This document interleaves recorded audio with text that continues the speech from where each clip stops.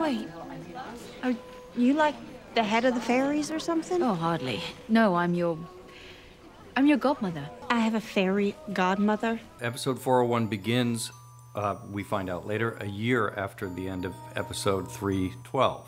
Sookie finds herself in Fairyland, and she doesn't know why she's there. She knows that her fairy godmother has brought her there. We meet Sookie's grandfather, who is magnificently played by Gary Cole, and it's a very touching reunion because she never got to say goodbye to him. 20 years. I can't understand how. I swear, I've only been here a few hours. Sookie gets out of Fairyland and ends up back home, finds out that she's been gone a year. Her grandfather dies on return, and she spends the episode trying to figure out what in the world has happened during the year. I thought you had died. Well, I knew you weren't dead. Eric, not now. I never lost hope. Everyone who claims to love you, they all gave up on you.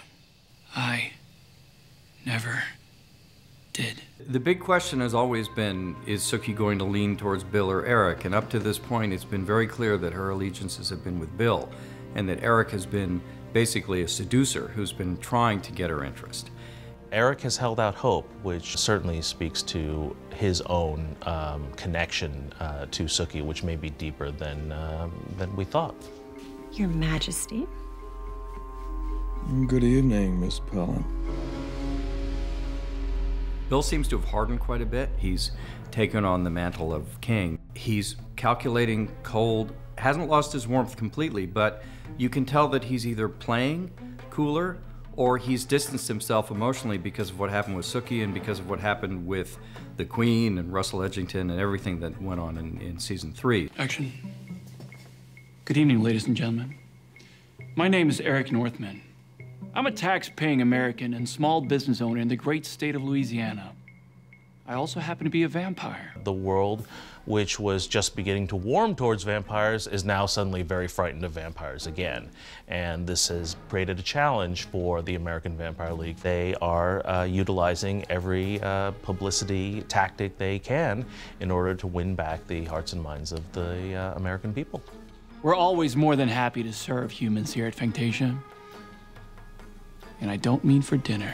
Lafayette and Jesus have gotten involved with some witches. Is this your... Yeah, this is my partner. Lafayette, this is Katie. Finally broken down, and I've been trying for ages. We were playing with the witches, making them, on the one hand, seem kind of like goofy hippies who have kind of a new age and Wiccan philosophy. And on the other hand, you can tell there's something pretty nefarious going on with them. Restore within her the spirit of life, evocare le mores et mortuus, and return her to the plane of the living. Marnie, we haven't studied this. We have a character named Marnie who's introduced in episode 1 here.